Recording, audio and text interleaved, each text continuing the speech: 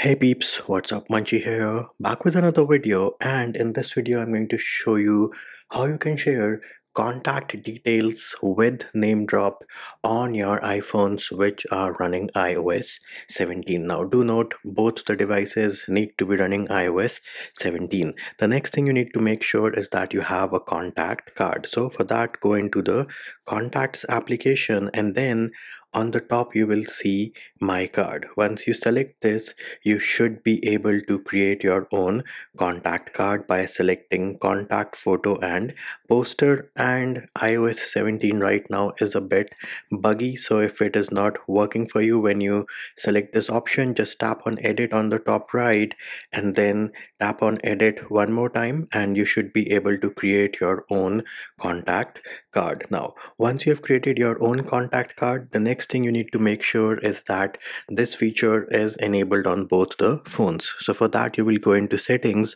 general, airdrop, and you need to make sure that this toggle of bring devices together is enabled on both the devices. And then the next thing you need to do is bring both the devices together, and bam, here it is.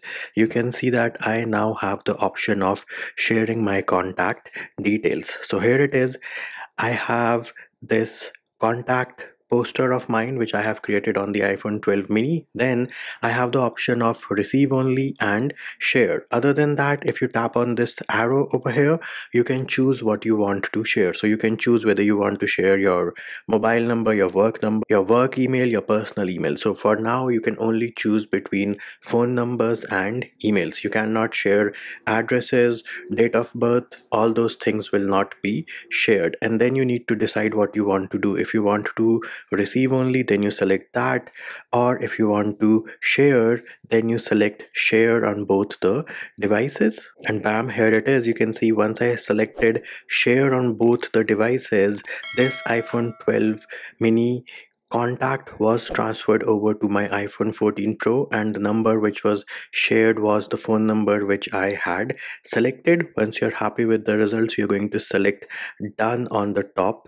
left, and there it is peeps. That is how you share your contact details with another iPhone user using NameDrop on iOS 17.